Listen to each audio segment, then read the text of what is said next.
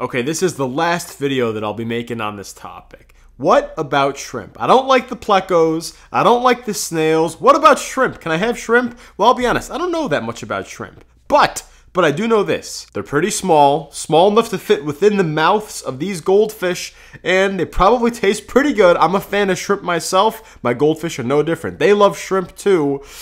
I don't think they'd last very long, in my opinion. I've never tried it, but my gut is telling me overnight they'd be gone.